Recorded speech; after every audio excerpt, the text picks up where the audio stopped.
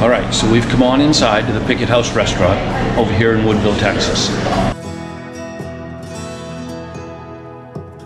The whole community, school children, all that, raise money to purchase this village. The women are dressed as an 1800s style, and they serve you an endless amount of food.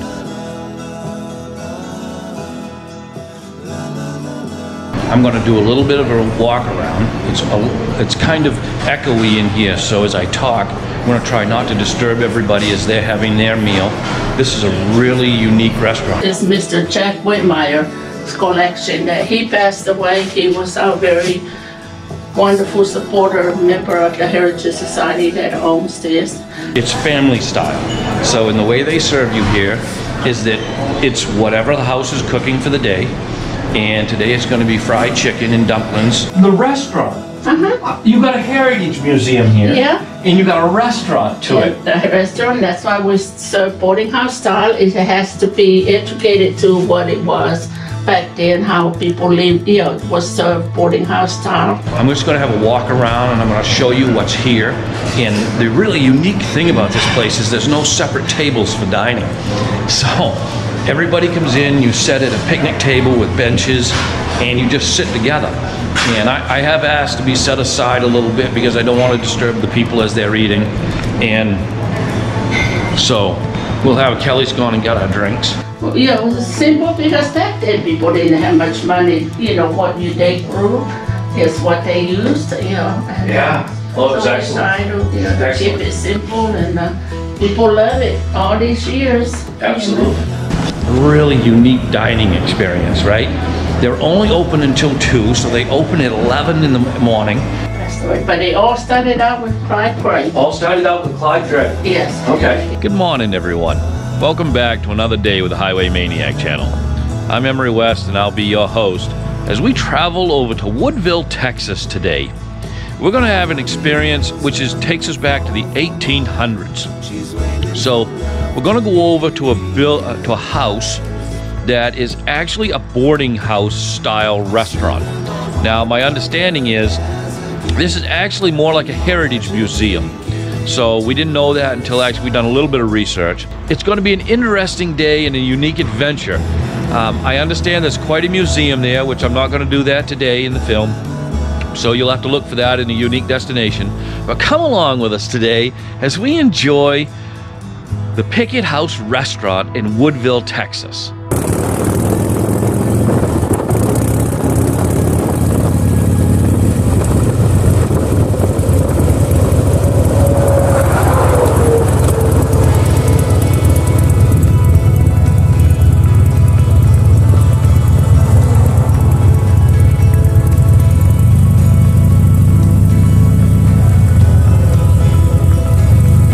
Beautiful in here, by the way. It's all these old posters, and so while we're here, they also have a museum, and we're going to take a few minutes and we're going to just look around the museum.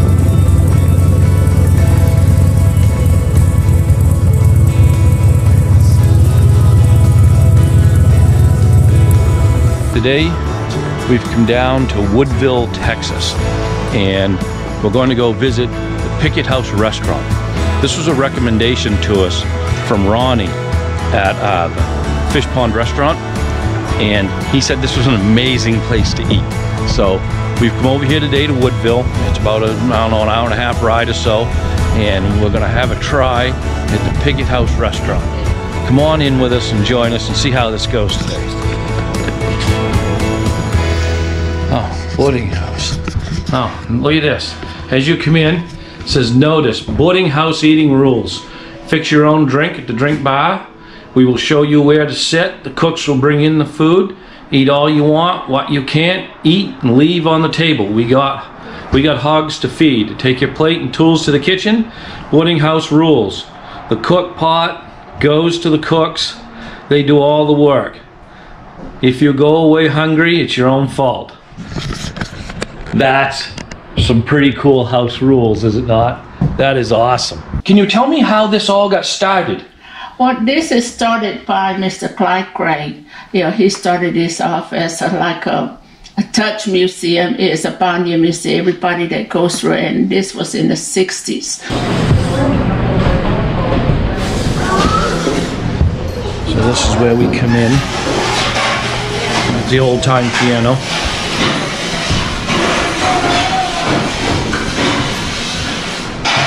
Just get a good rounding clip of the whole place here. As you pay for the meal, it comes with iced tea and lemonade and sweet teas and water and things like that. Things that are here. Here's the condiments you can have, right? Check this out. Setting in ice water is buttermilk. Look at that. Huh? That's not something you get to see every day now, is it? Okay, so she's brought us our food. Here's how it comes. There's the fried chicken. There's the dumplings. Ah, there's potato and gravy. So this is a home style service. And thank you very much. Appreciate it. So you can see is that when you come in, as I'd said before, you just order what they're serving for the day. So let's have a good look. So we ordered white and we ordered dark meat because I like dark and I like white, but Kelly prefers white meat. So let's have a good look at this, shall we? I'm gonna break. You got a lot of stuff here. There's so much unique things here. And you haven't seen the village, the pioneer village. Right. There is a collection of. So you can see the biscuits here. Nice looking biscuits, good looking cornbread. Oh, that looks like some good crunchy fried chicken. So that's those look like spinach greens. Those would be green beans, mashed potato and gravy, and dumplings. He started off like it's just, I don't know what he called it. It's called Heritage Garden Village. Is what he started off with. This is the story about him and his wife and how they started. All right. And now we purchased the last house that he lived in. It's right across the street. It's now dedicated in his memory. It's his museum, the Clyde Cray House Museum. We're at the Picket House restaurant over in Woodville, Texas. And we're about to dig in. So let's see how this all is, right? All right. Now all of you know that, any of you that's watched me for a while or that know me as I've grown up, I'm not a huge vegetable fan. Oh, look at that. So, these green beans have been cooked. It looks like a piece of ham in there. Yeah, look at that. Look, that's a piece of ham. So, oh, they smelled like they came out of a boiled dinner. That is just heavenly smelling. Oh, it's just luscious. We'll try some of the collard greens. Now, I love beet greens. I'm not real familiar with collard greens. I'm gonna start with a drumstick. So let's have a good look at that, right? You know that my camera doesn't do well with close-ups, so let's have a look. It's got a good-looking crisp on it. Nice looking skin on that right there. Yeah. Now, do you change the meals on a daily basis at the house? We change some vegetable, like today, what vegetable? Yeah. So we always have the fried chicken, mashed potato and gravy, dumplings, and greens. Then we change, and peach cobbler.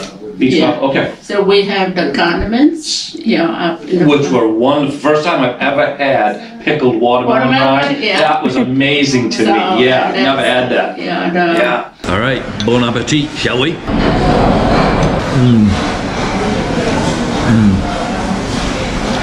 Oh, that's good stuff. That's good fried chicken. It's well done. It's not overdone. It's juicy.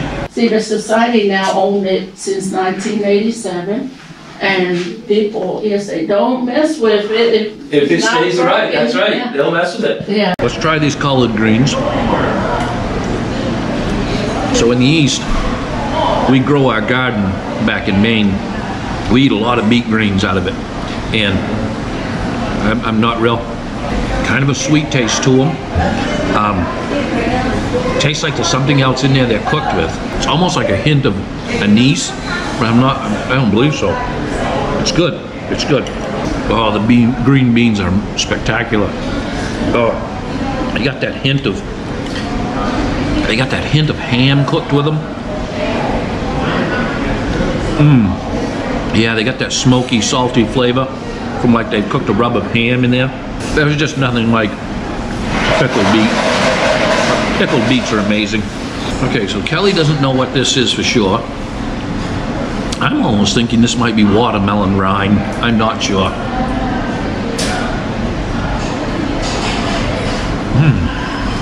Oh.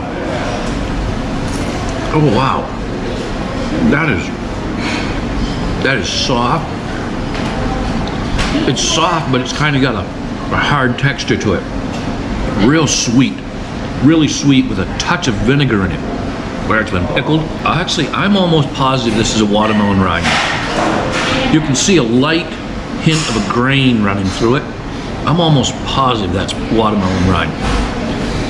You can see where here this would have been the inside of the watermelon.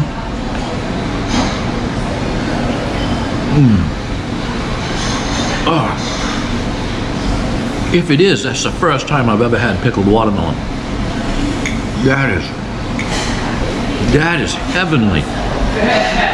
Oh, that is delightful. We're getting through it here. Kelly and I are getting down through this. And so a lady came by and we asked what that was, and that is pickled watermelon rind. So obviously this is my very first time ever having pickled watermelon rind. It's amazing. I mean, just truly amazing. It's a food group I wished I hadn't been missing all these years. The beets are excellent. All the food is excellent. And you can see they've just brought us another plate of chicken. And so the first plate they brought us was dark meat. This plate is white meat, crust on the top. Nice smell of cinnamon in there. Yeah. Okay. You can definitely see the peaches. Yeah, nice looking peaches there. It's got a nice smell to it. Oh, oh, the warm cinnamon. Yeah. The warm cinnamon. That crust. That crust has absorbed all that juice. And instead of being what you'd think crispy and crunchy, it's a soft, hard, melts in your mouth as you just, oh, the peaches are so soft. Oh, it has a wonderful taste and texture to it. Excellent, excellent.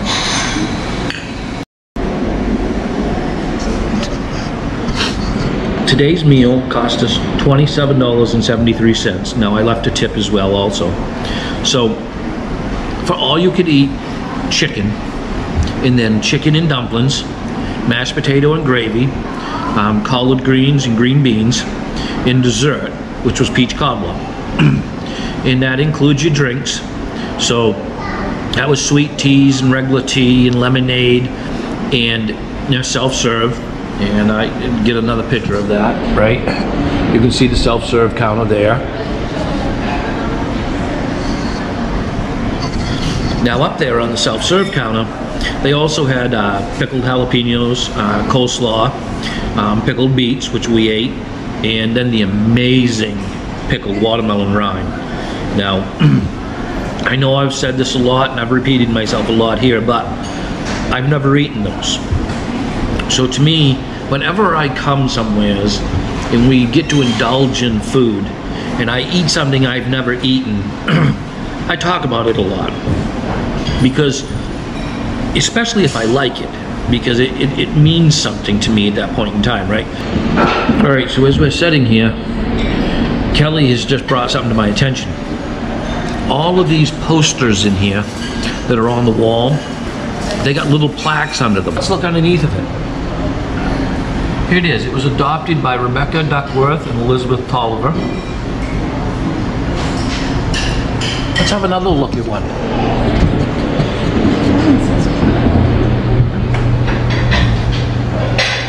Look at that. Isn't that an amazing shape? This one was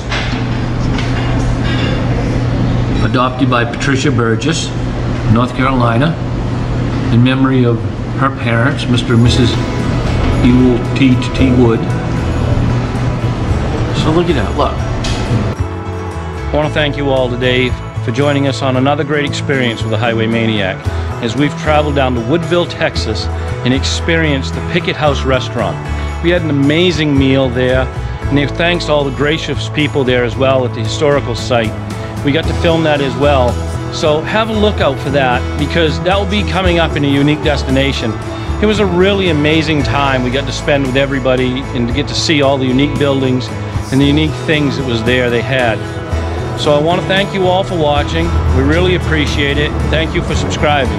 If you haven't subscribed yet, don't forget to hit that red subscribe button down there below. Click on that bell so you get notified first when we put a new video out. Look down below for our links to Facebook, Instagram, Twitter, and Pinterest. And Kelly's got us on Yelp now too, so you can see our food reviews. Thank you very much from the deepest of our heart. And don't forget, when in doubt, take it out and ride it out. Thank you.